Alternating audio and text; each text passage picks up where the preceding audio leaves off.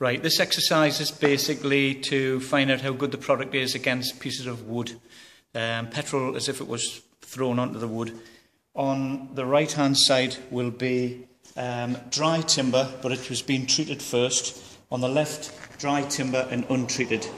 You'll see a quantity of petrol, obviously not a massive amount of petrol because of the dangers involved.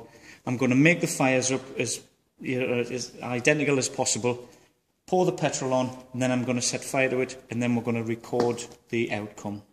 Now, the sticks are piled up. We've got some heavier timber at the back, and I'm going to pour the petrol on, and just to show that there's no trick involved, I'm going to just light the petrol and then and see what happens. So I'm going to pour the petrol on the treated side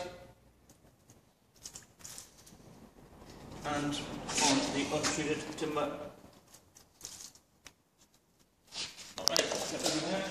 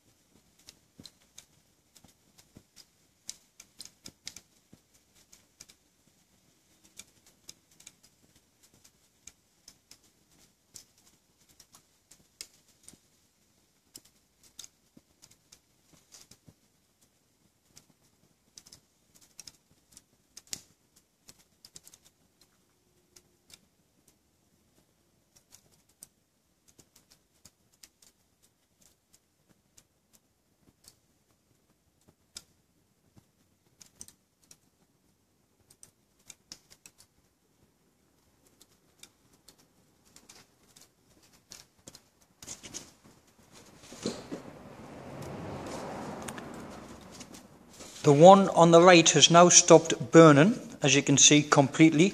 The one on the left is continuing to burn.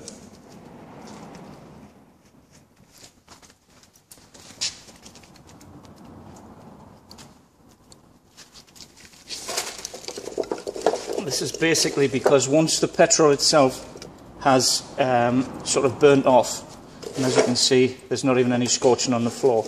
Once the petrol is burnt off, the timber itself is still slightly scorched.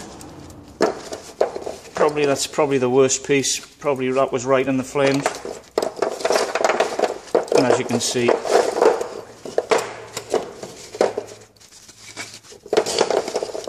this side, well, this is just going to burn on and burn on, because the wood now is acting as the fuel, whereas on the other side the petrol was the fuel, and once that's burnt off there isn't anything else to combust.